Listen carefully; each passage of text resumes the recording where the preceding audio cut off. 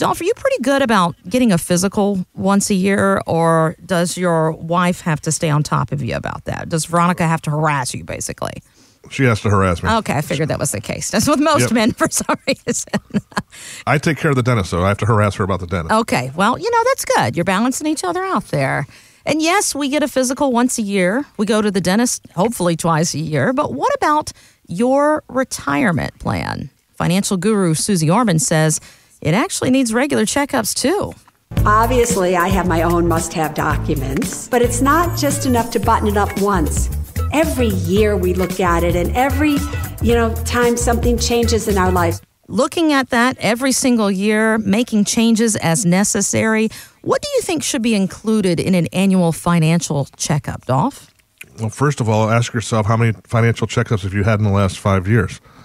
And that's the first question you have to ask yourself. And how many should we have had, I guess? 5, at least. Okay, at least one time a year. Okay. Yes. I mean, if you have an advisor and you're not doing a full checkup every year, then shame on that. If you're doing it yourself and you're not looking at it, and we're not just talking about looking at statements either. When you look at your statements, sometimes you're afraid to open them up, but you look at statements all the time. This is something I've taken pride in. What we do here is my team make sure we send a letter out, we get a phone call out, and we do everything we do to say, hey, let's come in and spend 15, 20, 30 minutes going over what we have now, make sure we're still on the same track. And during that checklist, if you want to call it, or the annual review, we want to see, okay, where are you at with growth? Okay. Check. Where's your Social Security standing at this time? Check. How are you preparing for health care? Has that thing changed at all? Check. How are we attacking taxes? Check. How's your debt looking? Check. How's your savings and your extra money sitting? Check. How much money you have protected versus how much you have at risk right now? Check. How much income are you projected to have next year or the year after that? Check. Those are the 8 big things that we focus on. And we have to put a check mark at the end of each one of them. Because when we're talking to people, we have those things change. Believe it or not, 2 or 3 of those generally change every year without you realizing it. The debt goes up, the savings go down, or vice versa. And there's Jerry and Elaine. I know they're from Seinfeld, and my favorite shows. Let's just use them, keep the names unhidden. But Jerry and Elaine, they were 53 years old when I started working with them. Okay. They're now 64 years old.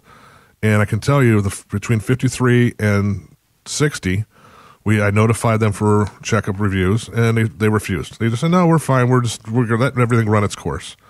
And their plan was to retire at 64. So finally at 61, I was like, hey, everything's coming up. Let's get a review. And then I said, I'm going to drive to you. We really need to sit down and go over this thing. So I drove out to Stallings, and we sat down, and we talked for almost 3.5, 4 hours, and they could not believe how their situation has changed between their debt, their health care, and all this other stuff, and having to rearrange a lot of stuff for the portfolio.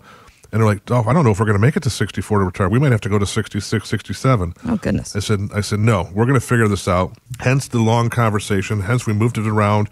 We got it figured out, and happily they retired at 64. That's great. Got them back on track. But they were procrastinating, thinking, no, we're okay. No, I'm sure everything's fine. I'm sure everything fine and everything fine are 2 different phrases, Kristen. You can do it any which way.